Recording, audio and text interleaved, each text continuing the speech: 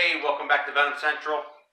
We're going to jump ship today and do something a little milder. Usually we're handling all these wild snakes, but I'm going to show you how I safely handle my Gila Monsters, a venomous lizard. Now there's two types of venomous lizards, and we got the Gila Monster and the beaded lizard, which, we found out in the past several years that all your varanids are actually a venomous lizard too, and all the studies that have been done with Komodos and a lot of different varanids having a venom apparatus, but it's all pretty interesting stuff. But I'm going to show you my Gilas. I just got done doing some spot cleaning, and I want to explain how I spot clean cages, and I spot clean my Gilas and my rattlesnakes and everything that I spot clean, anything that I use mulch or a substrate in. And let's show you some animals here real quick, and I'm going to talk about this as I'm moving along here. But now this is one of my Gilas, and these are probably the only animals that I consider as a pet, because these guys have a great personality. They are actually kind of quirky and funny, and I just adore them. They are a really neat little animal. And of course, I don't think that everybody should have a Gila Monster, because they are a venomous lizard. But if you have the experience and you have, some common sense, they can be kept safely. But I love them. They're actually one of my favorite animals. I consider them my pets. I don't consider these venomous snakes my pets. That's a job.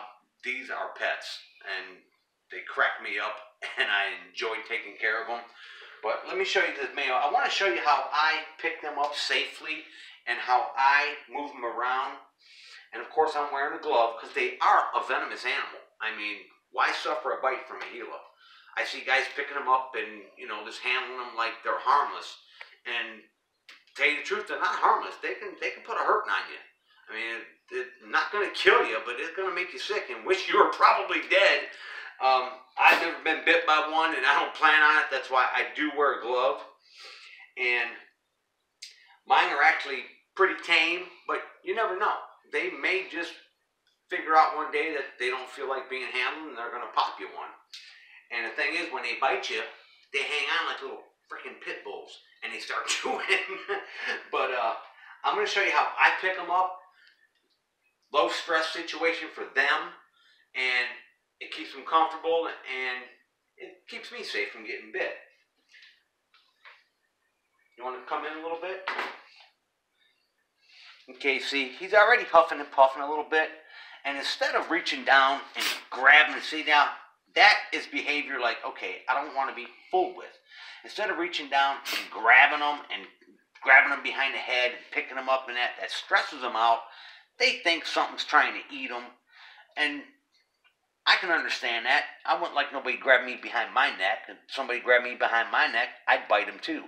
So what I do is, with my good bite-proof glove on, I slide my hand underneath him like this. You see how he didn't do that quick, snappy thing? That didn't spook him.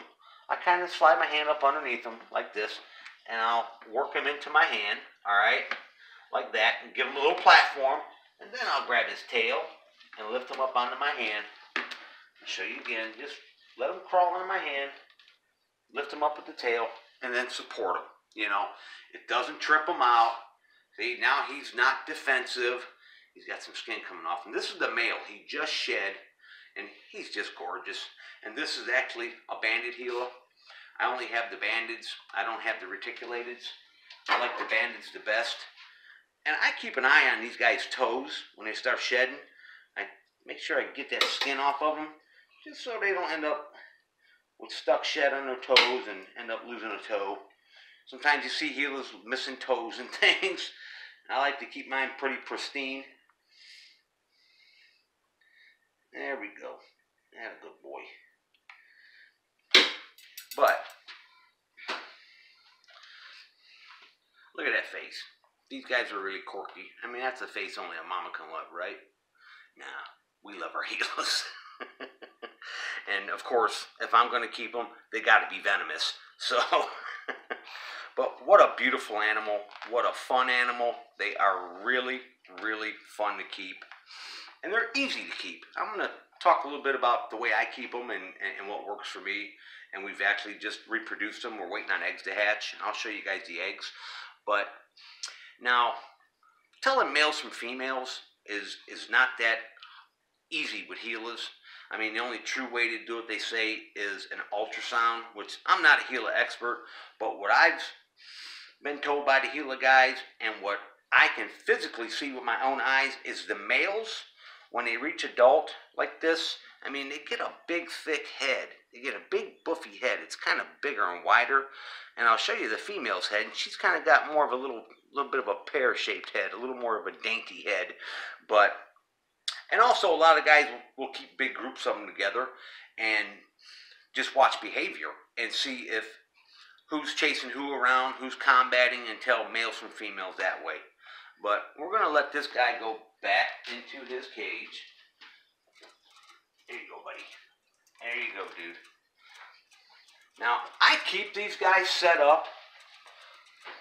Of course, we've got a warm end and we've got a cool end. I just cleaned this cage. I spot cleaned. I just reach in and pick up the poop and spray some Hex on it. Oh, I want to talk about that too. But real quick, warm end, I keep 85, 88 degrees. And cool end, it'll stay at about 80 degrees. Now, mind you, this cool end, I keep this hide moist inside. I keep it with a good humidity in there. And they kind of enjoy that. They enjoy the humidity and they enjoy a moist, cool area. I mean, they're in that hide probably 80% of the time. They usually come over and use the warm hide after they eat for a day or two. But substrate, anything works. I mean, I use a hardwood mulch mixed in with this orchid moss and a little bit of soil. That way they can dig around and make mounds and do things because they like to dig. And they like a lot of space. You'll see that they like to travel. They like to walk around. So I give them a good 4-foot cage and give them some room. I want them to have good enrichment. I want them to be happy and healthy so they reproduce. But that's our male. And I want to talk about this too. This just popped into my head. Now, when I'm spot cleaning anything, I mean, using the bigger cages exhibits with mulch and soil and different things, of course, you're going to reach up and pick up the feces and get rid of it and then fluff it back up and make it look nice and get rid of the smell. But I'll spray that area after I've removed the feces with hexadine, okay? And this is a diluted solution, of course. Now, hexadine is actually used as an antiseptic, okay? Now, it's used to treat wounds and abrasions and cuts and things like that on horses, on dogs, I use it on the reptiles. But it kills bacteria, so it's great for spot cleaning. I use it as a cleaning agent. I mean, I'll remove the feces and I'll just give a little spray right there, and it'll kill any bacteria that may grow on the surrounding area. And I dilute it. Actually, a bottle like this, I just use a little cap full of hexadine. I'll show you this too. I'll use a little cap full, just a cap full of this, right into my spray bottle. And that's all it needs. And it'll last you a long time. Now, mind you, this is only an external use only. And I do use it to treat animals. And I order this through my vet. And the thing is it cannot be ingested. Do not let an animal ingest it. A good story, I had a friend of mine who keeps rattlesnakes, and one of his rattlesnakes had and he had some scale rot going on, and he knew about hexadine. He uses it to spot clean like I do, but I don't know why he did this, because he had a brain fart or something. He actually diluted the solution and put it in a tub, and he soaked his rattlesnake in hexadine. And then he calls me several days later. He goes, "Man, that snake died. I wonder what happened." I go, "Well, tell me what you did." And he explained what he was doing and how he's been treating it, and I just went, "You soaked that snake in hexadine? Why in the fuck would you do that? That snake drank that water with hexadine in it, and it killed him. If this stuff is ingested, it will kill a reptile.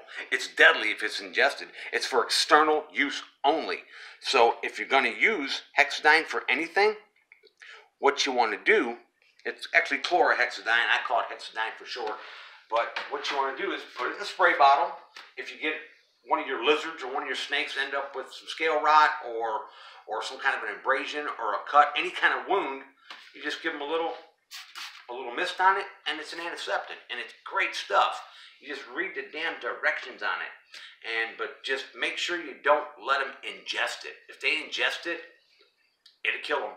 It will kill them. I've seen it firsthand. I watched my buddy kill one of his rattlesnakes soaking it.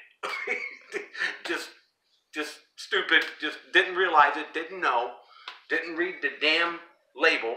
The label's the law. How to use it, and he killed one of his animals. So, but anyways, it's great for spot cleaning, and it keeps things a little cleaner. Instead of having to remove all the mulch and do that, I spot clean. And then I only replace my mulch maybe once a month. It cuts down on the workload. But anyways, to move on back to our topic. I'm sorry, I don't mean to get off topic, but I'm trying to share some knowledge on how I keep things and how I maintain things. Now, let me show you the female. Where's my lid for this tub? Here it is. Okay. We're going to move this around so we got a platform. And this is my little girl. And she is actually going into shed. She's just starting to shed. And you can see the skin starting to peel up off of her. She's a little more chill than the other one. Now mind you, see, I'll slip my hand underneath her. I'm not going to reach over there and grab her behind her head and pick her up. I'll grab her tail. And if I got to set her down and redo her and then support her. And I'll go around and I'll pick some of the skin off of them, which they probably don't like it too much, but it bugs me seeing it all hang on them like that. And it's coming off in nice big pieces. And that's because she's been hanging out on that moist side of the cage. So she's shedding out pretty nice. But she's a pretty girl when she's all shed out. And this is her first year producing. And I'll show you guys the eggs here in a minute. But notice the head on her now. Look how her head is more pear-shaped. And it's a lot smaller than that male's head. I should have kept him out so we can compare them side to side. And now I'm taking a liberty here, getting my hand a little close to her head. But I know she won't bite me. But, you know, it's when you know something that it happens differently. So I'm not going to keep doing that. But isn't she adorable? And notice the venom glands under the jaw right here. This right here. That's the venom glands in the Gila. And they've got them little groove teeth. They need to sink into you and chew on you and envenomate you. Which would probably be very painful. I don't think anybody's ever died from a Gila bite. Not that I know of, but why go through that misery? Handle them the right way. Put a damn glove on. Well, let's let her crawl back into her hide. Go on, little girl. The funny thing, Gilas, when I first started keeping Gilas, I'd come in at night and check temperatures, make sure her cages are running right, and I'd catch her sleeping in her hide. And one night I came in and I caught her, and she was laying, and she was upside down, and with her little feet up in the air like this, and I tripped out. I thought she was dead. I was like, oh my God, what the fuck happened? I quick lifted the hide, and she righted herself and just quick looked at me like, I'm fine, Daddy, I'm just sleeping.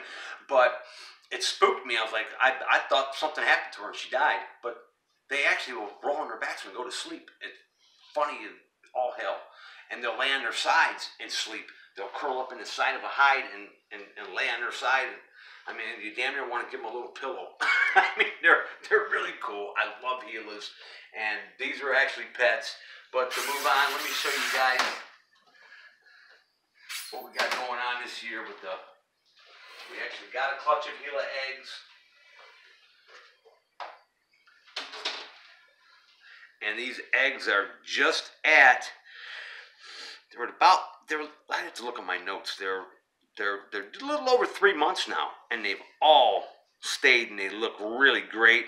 Well, this one is starting to dent in a little bit on the side there, and I'll run them in vermiculite, and I'll hatch them out in a cheap old hoverbaiter. That's what I've been using. That's what I've used for years. I use a big reptile hoverbaiter, and I fill the bottom of it with water with my grade, and then my tub with my vermiculite and eggs, and sets in there and let them go. And I've been doing these at about 82 to 83 degrees, but they're all holding really well and they look good. So we're keeping our fingers crossed that we get a good hatch, which I'm fairly confident they're going to hatch. But this egg's starting to dent in a little bit. That's showing me that they're getting close. They're probably about a month out. That's the only thing is Gila eggs take 4 to 5 months to hatch. They're crazy waiting on them. It's just a long time. They're like some turtle eggs. They take forever to hatch. But when these hatch, we'll do a video showing baby Gilas, because there's nothing cuter than a baby Gila. They're cuter than freaking puppies. But I'm going to get these back in the incubator. And if I can find my lid, there we go. And don't forget to subscribe. Check in with Venomcentral.